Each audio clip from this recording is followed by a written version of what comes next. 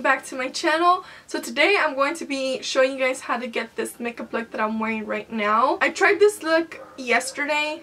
There's dogs barking now. I tried this look out yesterday and I fell in love with it. I was just experimenting with new eyeshadows and I wanted to try something different.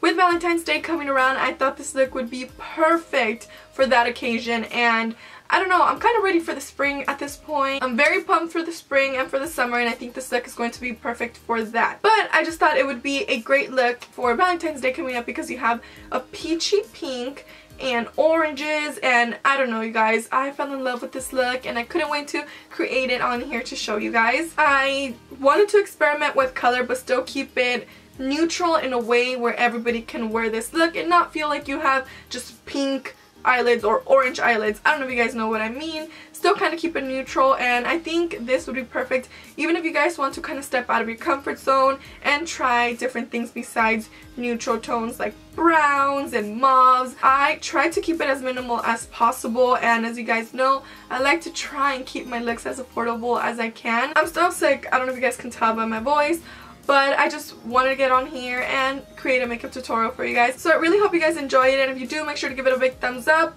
If you guys would like to see how to get this look, then just keep on watching. I'm going to start off by priming my lids with the Lorac Behind the Scenes Eye Primer and mixing it in with the Kat Von D Concealer. I decided to skip on this step just because I feel like you guys have seen me do this a million times, and I'm moving straight into eyeshadow, and I'm using this orange eyeshadow from MAC Cosmetics. And I'll be sweeping this in my crease and windshield wiping motions. And I decided to go in with an orange just to kind of switch it up a bit, and this is going to be our transition shade. To give it a little bit more of a natural depth, I'm taking Soft Brown from MAC and placing this right on the outer corners of my crease with a MAC 217 brush. I concentrated this on the outer corners just to give it a little bit more depth, but not too much, if you guys know what I mean. And this is a warm tone, so I thought it was perfect. And this is the star of the show. This is in the shade Paradisco from MAC Cosmetics. And I thought it was the perfect shade to use for this look because it's kind of like a duochrome. It has like a rose gold tone with kind of like a peachy undertone. I don't know, it's really weird and unique, but I absolutely love this color. I really wanted it to be a little bit more metallic-y, so I'm taking the Wet n Wild setting spray and spraying my brush, picking up a little bit more product and laying this on my eyelid. And as you guys can see, it actually makes the eyeshadow stand out more. And with all the blending, the orange kind of wiped down. So I'll just be adding a little bit more orange. And on my brow bone, I'll be taking a white matte shade from the Carli Bible palette. Then I'll be placing a little bit of whatever's left over on my brush from what we placed on our eyelids right there, just to give me a little bit of shimmer. Then I'll be going in with some mascara, just one coat of this because I'll be placing some falsies. And yes, I know I'm skipping out on the wing today, but I really wanted to keep it soft and romantic. To get your lashes as close as possible to your eyelashes, the best way to apply them is with some tweezers. It has saved me so much time. Moving on to the face, I like to apply the Wet n Wild setting spray before applying my primer because I really feel like this makes my foundation last longer. Then taking my primer to diminish my pores, I go ahead and apply this as how I normally would. Then taking the Kat Von D Lock It Tattoo foundation, I'll be applying this, and you guys know I'm obsessed with this right now. I can't put it down. Every time I do my foundation, I use this. I really like it. It keeps me matte throughout the whole day.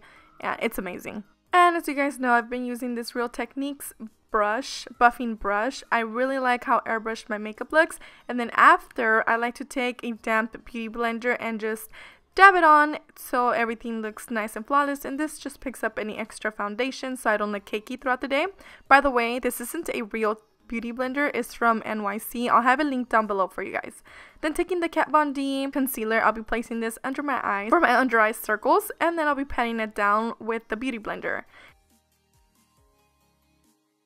To sculpt and highlight, I am using this NYX Face Duo, and I'll have the shade down below because they have multiple shades. This is a new product and I'm still testing it out to see if I truly love it or if I don't. So far I'm loving it because I love how lightweight it feels. It really does the job of highlighting and contouring. So right now I just applied the light shade to highlight, and I'll be blending this out with a BH Cosmetics brush. You guys know I have them all down below. Then I'll pat it down with the beauty blender.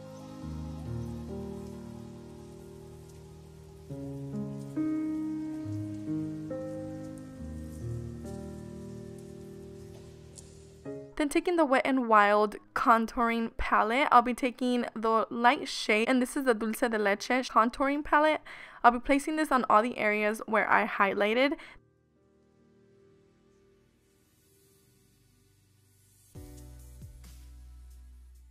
Then taking the darker side of the NYX little face duo, I'll be placing this on the contours of my face, basically on the outside perimeter of my face, just to give me dimension. So like under my cheekbones, on my jawline, my temples, and also a little bit on my forehead. And then I'll be blending this out. What I noticed as I was blending this out, it's how easy and blendable this is. I like how it's not heavy at all. It feels super lightweight like I said earlier. This shade is perfect for my skin tone. I like the depth that it gave to it, and I do have dry skin, so I think this is really going to help preventing my skin from dehydrating with so much powder contouring. And I wanted to take a different brush just to make sure everything is well blended, because we do not want any harsh lines. And to clean everything up, I just took the light shade that we used to set our highlight and took it all over my face, and you know, just blended everything out just to make sure everything looks nice and clean and polished. And to contour my nose, I'll be using the dark side and cream contour my nose. I used my fingers just to blend this out, and then I'll be taking a separate brush and just adding a little bit of the lighter shade from the other side of this duo. I really did like the way it contoured my nose. It's better than just using the powder, but to set that, I'm going to be using the powder just so you know it doesn't budge throughout the day. And to set the cream contour, I'll be taking the dark shade in the Wet n Wild palette, and I'll be placing this on all the places where I contoured. So underneath my cheekbones, the sides of my temples, and also my jawline.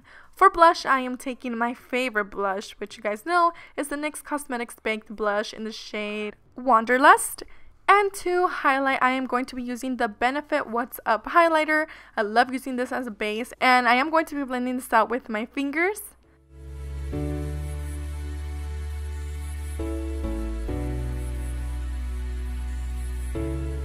And then I go ahead and apply my favorite highlight of all time, which I am still using, and it is the Carli Babel from the Carli Babel palette. I went ahead and mixed both of these shades today just to give me a little bit more of a golden undertone. And I like to pat it down with the Beauty Blender just to give me a little bit more of a highlight, and it can look natural. And for the inner corners, I'll be taking the golden shade and place this there to give me more of a glow and a pop. Recently, I've been using this Stila Huge Mascara for my bottom lashes and also my top ones. It's my favorite mascara. Very little bit of this goes a long way, so I go ahead and apply this to my bottom lashes, and I will not be applying shadow to the bottom just to keep it nice and fresh. And for my lips, I am using the Essence in the Nude lip liner and lining my lips with this. I'm going to be outlining just a little bit because it's not going to look as noticeable.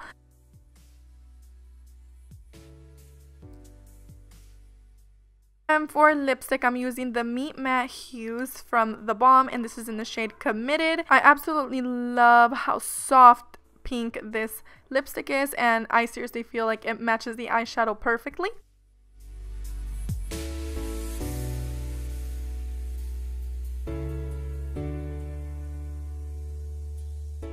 On the center of my lips, I'll be taking the Ofra Cosmetics Long Lasting Liquid Lipstick and placing this right in the center of my lips just to make them appear a little bit bigger, and this is a peachy toned lipstick, so I thought it went perfect. And to set my makeup, I'll be using the Wet n Wild setting spray.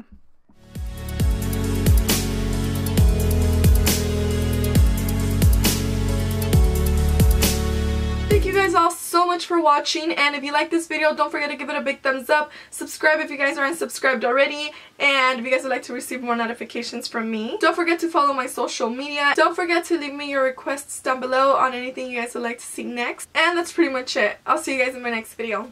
Bye!